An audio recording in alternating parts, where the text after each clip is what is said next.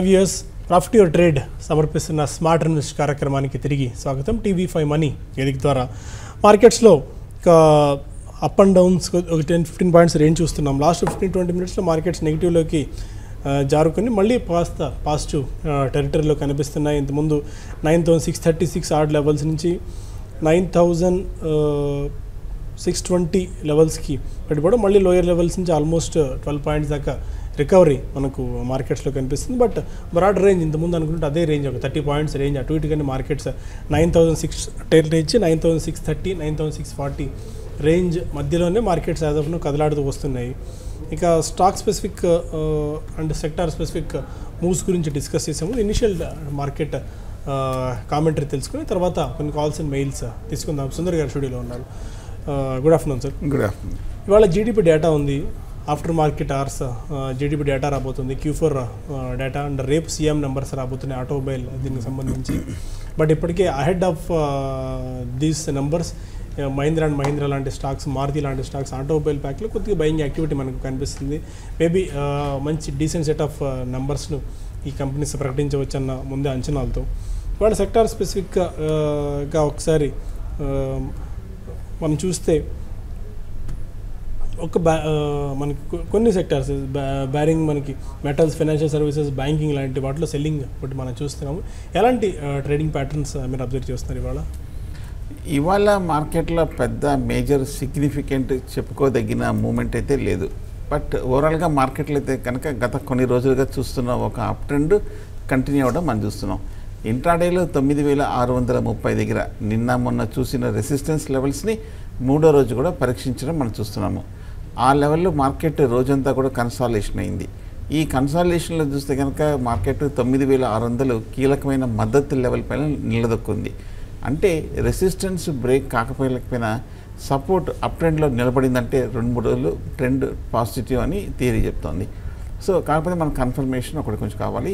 Closing సమయానికి 9,330 లెవెల్స్లో కనుక ఇదే స్థాయిలో కనుక మార్కెట్ క్లోజ్ అయిందంటే మార్కెట్లో స్ట్రెంత్ ఉన్నట్టు అనుకోవచ్చు, పాజిటివ్ కన్సాలిడేషన్ ఉందనుకోవచ్చు. అప్పుడు market further up trend continue అవుతుంది. నెక్స్ట్ టార్గెట్ 9,800 వరకు కీలకమైన నెక్స్ట్ పాజిటివ్ లెవెల్స్కి వెళ్ళే అవకాశాలు కనిపిస్తుంది. ఒకవేళ మార్కెట్ కనుక ఏదన్నా అనుకోని రీతిలో అన్ఎక్స్పెక్టెడ్గా ఏదైనా రియాక్షన్ వచ్చి క్లోజింగ్ సమయానికి కనుక 9,600 కింద కనుక క్లోజ్ అయిందంటే అప్పుడు మార్కెట్లో ఒక మైనర్ కాషియస్ ట్రెండ్ కానీ ఒక కన్సాలిడేషన్ ట్రెండ్ కానీ వచ్చే అవకాశాలు కనిపిస్తుంది. ఆన్ ద హోల్ మార్కెట్ పాజిటివ్గానే ఉందనుకోవచ్చు. యాసిటీస్ చూస్తే కనుక వీక్నెస్ లేదు, అప్ ట్రెండ్ కంటిన్యూ అయ్యే అవకాశాలు ఎక్కువ కనిపిస్తుంది. Okay, and calls and mails తీసుకుందాం. మెయిల్స్లో మహాలక్ష్మి అడుగుతున్నారు, మిందా ఇండస్ట్రీస్ ఆల్రెడీ హోల్డ్ చేస్తున్నట 50 షేర్స్, 80% ప్రాఫిట్స్లో ఉన్నారు. ఈ టైంలో ప్రాఫిట్స్ బుక్ చేసుకోవచ్చా ఆర్ హోల్డ్ చేసుకోవచ్చా మిందా ఇండస్ట్రీస్ చూస్తే కనుక టెక్నికల్గా మనకి ఈ స్టాక్ బాగా పెరుగుతూ వచ్చింది. ముఖ్యంగా లాస్ట్ ఒక 1 ఇయర్గా చూస్తే కనుక 100 రూపాయల నుంచి 600 రూపాయల వరకు 6 టైమ్స్ మల్టీబ్యాగర్ అయ్యింది. అలాగే ఈ ఏడాది మొన్న జనవరి లో నుంచి చూస్తే కనుక మనకి 300 నుంచి 600 వరకు పెరిగి మనకి ఈ స్టాక్ డబుల్ అవడం మనం చూస్తాము. ఆటో యాన్సిలరీ కంపెనీస్ అన్నీ కూడా బాగా స్ట్రాంగ్గా కనిపిస్తుంది. అందులో మిందా ఇండస్ట్రీస్ కూడా చూస్తే కనుక చక్కటి పనితీరు కూడా మనం చూస్తున్నాము. రిజల్ట్స్ చూస్తే కనుక చాలా పాజిటివ్గానే కనిపిస్తుంది. మొన్న లాస్ట్ Q3 రిజల్ట్స్ కూడా మంచి పాజిటివ్ ట్రెండే కనిపించింది. అంతేకాకుండా ఫైనాన్షియల్ ఇయర్ నెక్స్ట్ ఇయర్ కూడా బాగా స్టేబుల్గా ఉంటుందని కూడా కంపెనీ చెప్పడం మనం చూసాము. అలాగే కొన్ని అడిషనల్ రెవెన్యూ కూడా చాలా స్ట్రాంగ్గా వచ్చే అవకాశాలు ఉందని కూడా కంపెనీ అవుట్లుక్ కూడా ఇవ్వడం మనం చూసాము. వాల్యుయేషన్స్ కూడా చూస్తే కనుక మిందా ఇండస్ట్రీస్ పాజిటివ్గానే కనిపిస్తుంది. ఓవరాల్గా గ్రోత్ బాగానే ఉంది, కంపెనీ వాల్యుయేషన్స్ కూడా బాగుంది, టెక్నికల్గా కూడా బాగా స్ట్రాంగ్గానే కనిపిస్తుంది. కాకపోతే మనకి హెవీ రన్అప్ రావడంతో మనకి మంత్లీ చార్ట్స్లో అంటే medium term two long term పర్స్పెక్టివ్లో చూస్తే కనుక ఇండికేటర్స్ ఓవర్ బాట్ పొజిషన్కి వచ్చేసాయి. ఇన్ఫ్యాక్ట్ RSI ఇండికేటర్ చూస్తే కనుక ఆల్మోస్ట్ 90 లెవెల్స్కి రావడం కూడా మనం చూసాము, 90% స్టేజ్కి. సో కాబట్టి కొంచెం హై లెవెల్లో కొంచెం ఒక కన్సాలిడేషన్ ఫేస్లోకి వెళ్ళే అవకాశాలు కనిపిస్తుంది. టెక్నికల్ ఓవర్ బాట్ లెవెల్ని అడ్జస్ట్మెంట్ అయ్యే అవకాశాలు కనిపిస్తుంది. ఓవరాల్గా అయితే పాజిటివ్గానే కనిపిస్తుంది. ఎప్పుడైతే కనుక మార్కెట్లో కానీ లేదంటే కనుక ఈ స్టాక్లో కనుక ఒక వీక్నెస్ కనిపిస్తే అప్పుడు ఎగ్జిట్ అవ్వండి. బట్ ఓవరాల్గా అయితే మీ ఎక్స్ట్రీమ్ లాంగ్ టర్మ్ అయితే హోల్డ్ చేయొచ్చు అనిపిస్తుంది. ఒంగోలు నుంచి ప్రసన్న ఫస్ట్ కాలర్ ఉన్నారు. అడగండి ప్రసన్న. గుడ్ ఆఫ్టర్నూన్, చెప్పండి. ఏదండి ఒకసారి స్టాక్ రిపీట్ చేయండి ప్రసన్న. హలో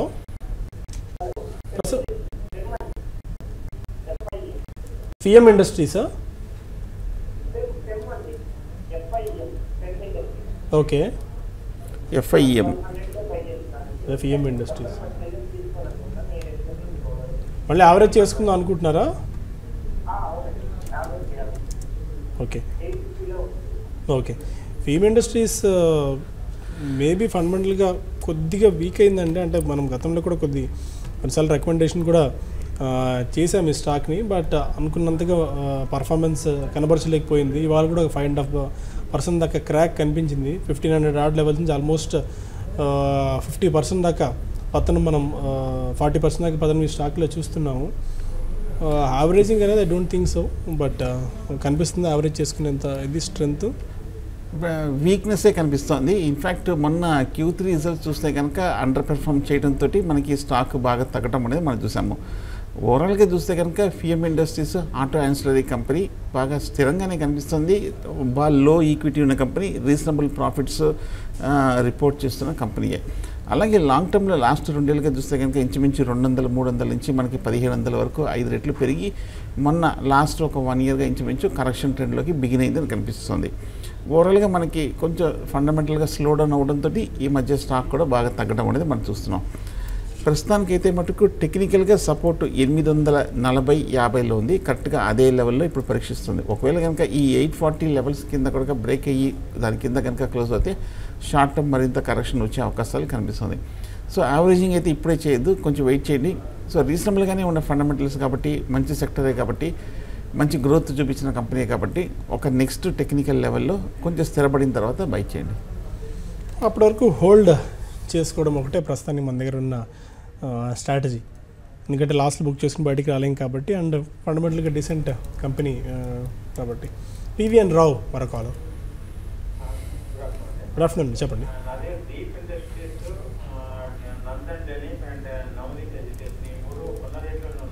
ఓకే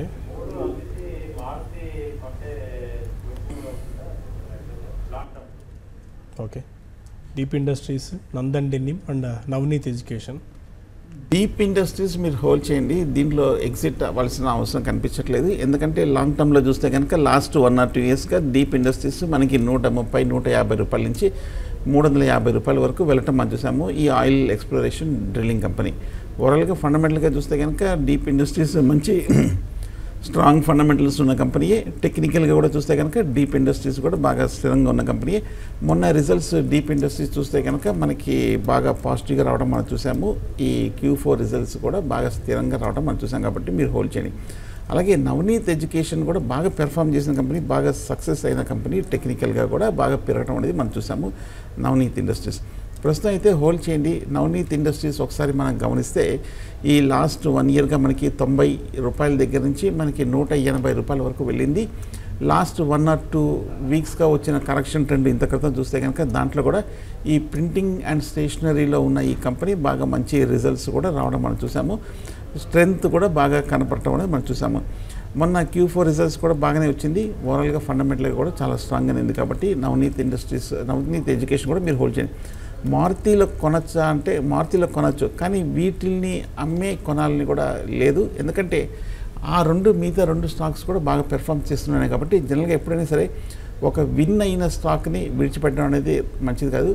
ఒక riding with the winning horse అనేది మోస్ట్ ఇంపార్టెంట్ కాబట్టి మిగతా 2 స్టాక్స్ హోల్డ్ చేయండి. మారుతిని కూడా కొనచ్చు, ఎందుకంటే ఫండమెంటల్గా టెక్నికల్గా బుల్లిష్గా అనేది, కాకపోతే కొంచెం బాగా హై ప్రైస్లో ఉంది, ఒక కరెక్షన్లో కొనండి. ఓకే, మరొక మెయిల్ తీసుకుందాం. లక్ష్మి అడుగుతున్నారు, చంబల్ ఫర్టిలైజర్స్ ప్రజెంట్ రేట్లో బై చేసుకోవచ్చా? ఇది కొద్దిగా మాన్సూన్ బెట్ కూడా అవుతుంది కాబట్టి ఫర్టిలైజర్ ప్యాక్లో చంబల్ ఫర్టిలైజర్స్ డీసెంట్గా కనిపిస్తుంది. మధ్యకాలంలో మంచి స్ట్రెంత్ కూడా ఈ స్టాక్లో మనం రావడం చూస్తున్నాం. చంబల్ ఫర్టిలైజర్స్ ప్రజెంట్ రేట్లో సజెస్ట్ చేస్తారా? ఈ రేట్లు అయితే కష్టం అండి, ఎందుకంటే ఇవాళ కూడా 4% వరకు పెరగటం మనం చూసాము. చంబల్ ఫర్టిలైజర్స్ 55-60 రూపాయల దగ్గర చాలా కాలం కన్సాలిడేషన్ అయ్యి 140 రూపాయల వరకు వెళ్ళటం మనం చూస్తాము. చంబల్ ఫర్టిలైజర్స్ టెక్నికల్గా బాగా బుల్లిష్గానే కనిపిస్తుంది, ఫండమెంటల్ కూడా చాలా స్ట్రాంగ్గా కనిపిస్తుంది.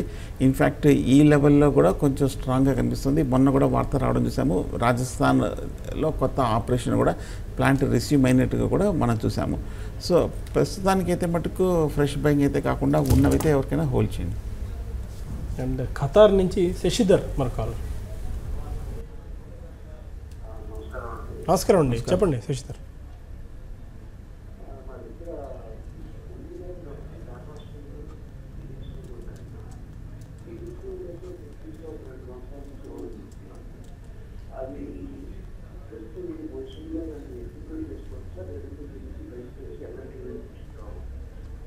పుంజిలాయిడ్, టాటా స్టీల్ ఆల్రెడీ మీరు హోల్డ్ చేస్తున్నారు. ఈ 2 స్టాక్స్ నుంచి బయటకు వచ్చి ఎల్ఎన్టీలోకి షిఫ్ట్ ఎవరో వచ్చా అని అడుగుతున్నారు, అదేనా?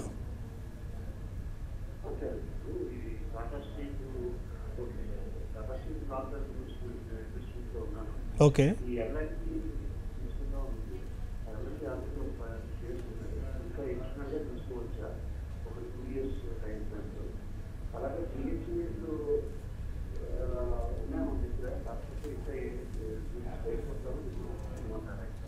ఓకేనండి, ఫైన్. టాటా స్టీల్ మీరు ఎటు హోల్డ్ చేసుకుందాం అనుకుంటా, no doubt about it. And L&T 2 years కోసం ఇప్పుడు బెట్ చేసుకోవచ్చా? బిహెచ్ఎల్ హోల్డ్ చేసుకోవచ్చా లాస్లో ఉన్న ఈ స్టాక్ని? టాటా స్టీల్ ఫస్ట్ మీరు హోల్డ్ చేయండి, ఎందుకంటే బాగా పెరుగుతూ వచ్చింది. మొన్న రిజల్ట్స్ కూడా బాగా పాజిటివ్గా రావడం మనం చూసాము. ఆ మధ్య కొంచెం మెటల్స్ కొంచెం టైర్డ్నెస్ వచ్చి కొంచెం పడుతుంది అనుకుంటున్న సమయంలో మళ్ళీ కొంచెం లాస్ట్ 1 or 2 weeksగా మెటల్ స్టాక్స్ అన్నీ కూడా రీబౌండ్ అయ్యి టాటా స్టీల్ కూడా మళ్ళీ పాజిటివ్ రీబౌండ్లోకి రావడం మనం చూసాము. నెక్స్ట్ 1 year కూడా టాటా స్టీల్ ఆశాజనకంగా ఉన్నట్టుగా కూడా వార్తలు కూడా చూస్తున్నాము. సో టాటా స్టీల్ అయితే హోల్డ్ చేయండి. పుంజిలాయిడ్ గురించి అడిగారు, పుంజిలాయిడ్ అయితే మటుకు అవాయిడ్ చేయండి. అలాగే ఎల్ఎన్టీ గురించి అడిగారు. ఎల్ఎన్టీ బాగా స్ట్రాంగ్గా పెర్ఫామ్ చేయడం మనం చూస్తున్నాము. ఈ మధ్యకాలంలో బాగా మేజర్ రన్అప్ కూడా రావడం మనం చూసాము. ఎల్ఎన్టీ టెక్నికల్గా చూస్తే కనుక 1100 నుంచి 1900 వరకు కూడా వెళ్ళటం మనం చూస్తున్నాము. ఎల్ఎన్టీ ఈ లెవెల్లో కొనొచ్చా అంటే మరి ఆల్మోస్ట్ రెసిస్టెన్స్ మనకి 1850, 1900 దగ్గర కనిపిస్తుంది. మొన్న 2015లో చూస్తే కనుక ఒక 3-4 నెలలు కన్సాలిడేషన్ అయిన ఏరియా ఇది. అక్కడి నుంచి భారీగా పడింది కాబట్టి ఆ లెవెల్కి వచ్చినప్పుడు ఏమవుతుందంటే ఆ లెవెల్లో అయితే ఎవరైతే కొన్నారో ఇన్వెస్టర్లు వాళ్ళందరూ వాళ్ళ రేటు వచ్చేసింది కదా అని చెప్పి ఒకసారి అమ్మకాలు జరుపుతారు, ఇంచుమించు 1900 లెవెల్లో. సో రెసిస్టెన్స్ దగ్గర ఉంది కాబట్టి ఎల్ఎన్టీని కొంచెం వెయిట్ చేయండి. వాల్యుయేషన్ చూస్తే కనుక కొంచెం ఎక్స్పెన్సివ్గా ఉన్నట్టుంది. బట్ ఓవరాల్గా మొన్న రిజల్ట్స్ కూడా బాగా పాజిటివ్గా ఉంది, కంపెనీ కూడా బాగా స్ట్రాంగ్గా ఉంది కాబట్టి ఎల్ఎన్టీ ఒక చిన్న కరెక్షన్లో కొనండి. ఒంగోలు నుంచి లక్ష్మణరావు మరొకరు. నమస్కారం అండి, చెప్పండి. ఓకే ఓకే ఓకే 2 ఫండమెంటల్కి మంచి స్ట్రెంత్ ఉన్న కంపెనీస్ అండి. ఒకటి గేమింగ్లో ఉన్న కంపెనీ, ఇంకోటి ఏమో ఈ బుక్స్ పబ్లిషింగ్లో ఉన్న company delta Corp and Navneet education. ఫండమెంటల్కి మంచి స్ట్రెంత్ ఉన్న కంపెనీస్ని ఆల్రెడీ హోల్డ్ చేస్తున్నారు, కొనుక్కొని హోల్డ్ చేసుకోవచ్చు. ఇందాక చెప్పినట్టు ఒక కాలర్కి నవనీత్ ఎడ్యుకేషన్ అయితే ఫండమెంటల్గాను టెక్నికల్గాను బాగా పాజిటివ్గా కనిపిస్తుంది. న్యూ హైస్ కూడా నవనీత్ ఎడ్యుకేషన్ బ్రేక్ చేయడం మనం చూస్తున్నాము. రిజల్ట్స్ కూడా బాగా స్ట్రాంగ్గా రావడం మనం చూస్తున్నాము. కాబట్టి మీరు నవనీత్ ఎడ్యుకేషన్ని కంటిన్యూ చేయండి. అలాగే డెల్టా కార్ప్ చూస్తే మటుకు ఈ మధ్య కొంచెం ఒక రియాక్షన్ రావడం మనం చూస్తున్నాము. ఇంచుమించు 200 రూపాయల హై నుంచి మనకి డెల్టా కార్ప్ 140-150 రూపాయల వరకు పడటం మనం చూసాము. Q3 రిజల్ట్స్ డిసప్పాయింట్గా రావడం మనం చూసాము. ఆ తర్వాత ఒక మేజర్ స్విస్ కంపెనీ కూడా డెల్టా కార్ప్లో అమ్మకాలు జరపడం కూడా మనం చూస్తున్నాము. ప్రస్తుతానికి అయితే మటుకు డెల్టా కార్ప్ కొంచెం వీక్గా కనిపిస్తుంది, కొంచెం కరెక్షన్ మోడ్లో ఉంది. షార్ట్ టర్మ్ కొంచెం వీక్నెస్ కంటిన్యూ అయ్యే అవకాశాలు కనిపిస్తుంది. కానీ దిగువన టెక్నికల్గా 120 లెవెల్స్ దగ్గర కొంచెం సపోర్ట్ ఉంది కాబట్టి ఇక్కడ కొంచెం నిలబడే అవకాశాలు కనిపిస్తుంది. ఫ్రెష్ బయింగ్ అయితే అవాయిడ్ చేయండి, ఉన్నవైతే హోల్డ్ చేయండి. అలాగే నా ఉద్దేశం ఏదైనా ఒక 190-200 లెవెల్కి వస్తే కనుక షార్ట్ టర్మ్లో డెల్టా కార్ప్లో ఎగ్జిట్ అవ్వచ్చు అనిపిస్తుంది. ఓకే. అండ్ మనకు మెయిల్ శ్రీపాల్ అడుగుతున్నారు. హింద్ పెట్రో షార్ట్ టర్మ్ నుంచి తీసుకున్నారట 540 రూపీస్లో, అండ్ ఆర్సీఎఫ్ 90 రూపీస్లో తీసుకున్నారు, హోల్డ్ చేసుకోవచ్చా? Hind petro and RCF. Hind petro మీరు హోల్డ్ చేయండి, ఎందుకంటే టెక్నికల్గా చూస్తే కనుక హిందుస్థాన్ పెట్రోలియం బాగా బుల్లిష్గానే కనిపిస్తుంది. ఈ మధ్య చూస్తే కనుక హిందుస్థాన్ పెట్రోలియం రూపాయల నుంచి 550 రూపాయలు కూడా దాటడం మనం చూస్తున్నాము. టెక్నికల్గా బుల్లిష్గానే కనిపిస్తుంది హింద్ పెట్రోల్. స్టాప్ లాస్లు పెట్టి మెయింటైన్ చేయండి షార్ట్ టర్మ్ కోసం. ఓవరాల్గా మనకి ఆయిల్ మార్కెటింగ్ కంపెనీస్ కూడా బాగా పనిచేయటం మనం చూస్తున్నాము. అలాగే ఆర్సీఎఫ్ గురించి అడిగారు, రాష్ట్రీయ కెమికల్స్ అండ్ ఫెర్టిలైజర్స్. టెక్నికల్గా ఓవరాల్గా మనకు చూస్తే కనుక రాష్ట్రీయ కెమికల్స్ బాగా బుల్లిష్గానే కనిపిస్తుంది. మనకి ఈ మధ్య కాలంలో ఆర్సీఎఫ్ చూస్తే కనుక ఇంచుమించు మనకి 40-50 రూపాయల దగ్గర నుంచి 100 రూపాయల వరకు వెళ్ళటం అనేది మనం చూసాము. సో సెక్టర్ కూడా బాగా స్ట్రాంగ్గా కనిపిస్తుంది. ఆర్సీఎఫ్ ఫండమెంటల్గా కూడా బాగా స్ట్రాంగ్గానే కనిపిస్తుంది. కాకపోతే 100 రూపాయల దగ్గర షార్ట్ టర్మ్లో రెసిస్టెన్స్ కనిపిస్తుంది. ఒకవేళ షార్ట్ టర్మ్ అయితే కనుక క్లోజర్ టు 100 రూపీస్ దగ్గర ఎగ్జిట్ అవ్వండి. 2010, 2009, 8లో చూస్తే కనుక 105, 110 దగ్గర చాలా మేజర్ రెసిస్టెన్స్ ఉంది. కాబట్టి లాంగ్ టర్మ్ బ్యారియర్ దగ్గర కొంచెం ఆగే అవకాశాలు కనిపించేత ఆర్సీఎఫ్ హయ్యర్ లెవెల్లో షార్ట్ టర్మ్ అయితే 100, 105లో ఎగ్జిట్ అవ్వండి. అండ్ కామేశ్వర్ శర్మ అడుగుతున్నారు, హెచ్ఎస్ఐఎల్ 350 రూపాయలు తీసుకున్నట్ట 1 ఇయర్ కోసం ఎలాంటి గైడెన్స్ ఇస్తారు? హెచ్ఎస్ఐఎల్ మంచి కంపెనీ అనండి.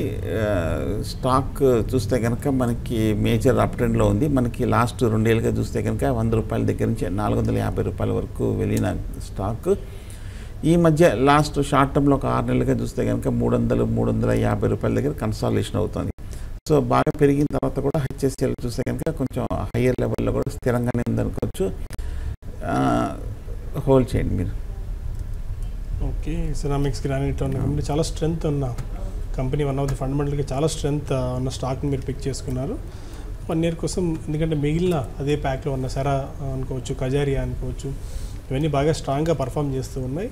లేకపోతే హెచ్ఎస్ఐఎల్ కొంచెం ఫండమెంటల్గా స్ట్రెంగ్త్ ఉన్న స్టాక్ కాబట్టి మీరు హోల్డ్ చేసుకోవచ్చు. ఇంకా కొద్దిగా నెట్ ఇష్యూస్ ఉన్నట్టున్నాయి, దాంతో కొద్దిగా అప్డేటింగ్ అవ్వడం డేటా కాస్త స్లోగా ఉంది. అందుకే మెయిల్స్ని చాలా ఫాస్ట్గా తీసుకోలేకపోతున్నాము. డేటా కూడా అంత త్వరగా అప్డేట్ అవ్వట్లేదు దీనిలో. యాజ్ ఆఫ్ నో 21 పాయింట్స్ ప్లస్లో మార్కెట్ లోయర్ లెవెల్స్ నుంచి బాగా స్ట్రెంగ్త్ పుంజుకుంది. 9645, మేబీ 9650 ఈరోజు ఒళ్ళగా బ్రేక్ చేసేట్టు కనిపిస్తుంది. ఎందుకంటే లాస్ట్ కొద్దిసేపటి నుంచి బయింగ్ కనిపిస్తుంది. When compared with other Asian peers and European peers మన మార్కెట్స్ బాగా పర్ఫామ్ చేస్తున్నాయి. యూరోపియన్ మార్కెట్స్, ఏషియన్ మార్కెట్స్ అంత గొప్పగా పనితీరు కనపరచకపోయినప్పటికీ మన మార్కెట్స్లో మాత్రం స్ట్రెంత్ చూస్తున్నాం. 9646 ఆర్డ్ లెవెల్స్ దగ్గర నిఫ్టీ ట్రేడ్ అవుతూ వస్తుంది. ఒక కాల్ ఒకటి తీసుకుందాం. హలో హలో, చెప్పండి సునీల్. నమస్కారం అండి, చెప్పండి.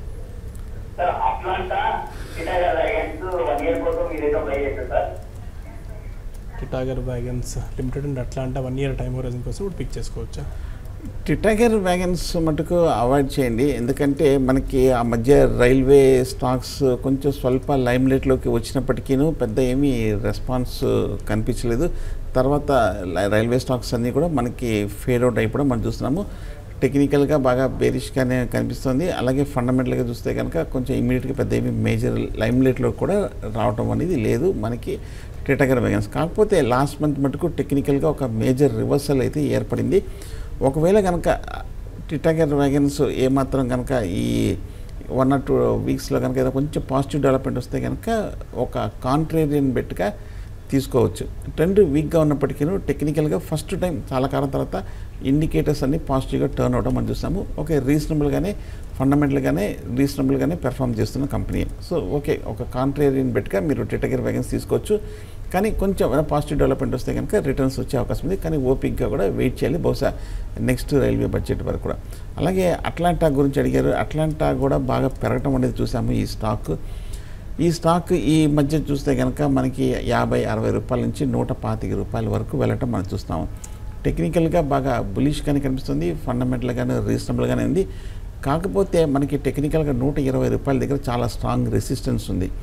మనకి ఒక లాస్ట్ 6 మంత్స్గా చూస్తే కనుక డబుల్ అయిపోయి రన్అప్ రావడంతో ఆ టార్గెట్ కరెక్ట్గా 120 రెసిస్టెన్స్ అనేది 2011లో వచ్చిన ఒక మేజర్ లాంగ్ టర్మ్ రెసిస్టెన్స్ ఆ లెవెల్ని టెస్ట్ చేస్తుంది. షార్ట్ టర్మ్ అయితే కనుక నా ఉద్దేశం స్ట్రాటజీ లోయర్ రేట్లో ఎవరైనా కొనుక్కుంటే కనుక 120 లెవెల్స్లో ఎగ్జిట్ అవ్వాల్సిన సమయం, కానీ అట్లాంటాలో హయ్యర్ లెవెల్లో రెసిస్టెన్స్ లాంగ్ టర్మ్ దగ్గర కొనాల్సిన సమయం కాదు. సో ఒక కరెక్షన్ వచ్చిన తర్వాత తీసుకోవచ్చు. షార్ట్ టర్మ్లో అయితే ఇన్ఫ్యాక్ట్ ఎగ్జిట్ అవ్వచ్చు 120 లెవెల్స్లో. ఓకే, ఆ నోట్తో 9646 మేబీ 9650 కనుక బ్రేక్ ఇవాళ దాని అప్సైడ్ క్లోజ్ అవుతే ఎనీ అప్సైడ్ ఇంకా స్ట్రెంగ్త్ ఎంతవరకు ఉండొచ్చు సుందర్ గారు? మార్కెట్ అయితే బాగా పాజిటివ్గానే కనిపిస్తుంది. జనరల్గా థియరీ ఏం చెప్తుందంటే ఒక అప్ ట్రెండ్లో రెసిస్టెన్స్ వీక్గా ఉంటాయి, అప్ ట్రెండ్లో సపోర్ట్ స్ట్రాంగ్గా ఉంటాయి. అదే రివర్స్లో డౌన్ ట్రెండ్లో రెసిస్టెన్స్ స్ట్రాంగ్గా ఉంటుంది, సపోర్ట్ లెవెల్స్ వీక్గా ఉంటాయి. అంటే అప్ ట్రెండ్లో రెసిస్టెన్స్ బ్రేక్ అయిపోతూ ఉంటాయి. సో కాబట్టి మనకి రెసిస్టెన్స్ పైనే ఉంది కాబట్టి 9630 పైన ట్రెండ్ నార్మల్ మార్కెట్ కండిషన్లో పాజిటివ్గానే ఉండే అవకాశాలు కనిపిస్తుంది. మనం ఇప్పుడు అప్ ట్రెండ్లో చూడాల్సింది ఒకటే criteria, support levels నిలబడుతుందా, support levels break అవుతుందని. సపోర్ట్ లెవెల్స్ 9600 ఆ లెవెల్ బ్రేక్ అవుతేనే మనం కాన్షియస్గా ఉండాలి, లేదంటే కనుక కంటిన్యూ చేసుకోవచ్చు. Long positions aggressive traders long పొజిషన్స్ని తీసుకోవచ్చు కూడా. సో స్టాప్ లాస్ 9600 కింద క్లోజింగ్ బేసిస్ మీద షార్ట్ టర్మ్కి లాంగ్ పొజిషన్స్ని కంటిన్యూ చేయండి. బహుశా షార్ట్ టర్మ్ టార్గెట్ 98 వరకు వెళ్ళే అవకాశాలు ఉందనిపిస్తుంది. Thank you very much sir. ప్రస్తుతానికి అనౌతే బులెటిన్ ఇక్కడ వైండప్ చేద్దాం. మళ్ళీ క్లోజింగ్ రిపోర్ట్లో కలుద్దాం. అప్పటివరకు మార్కెట్ రిలేటెడ్ అప్డేట్స్ కోసం కీప్ వాచింగ్ TV5 Money.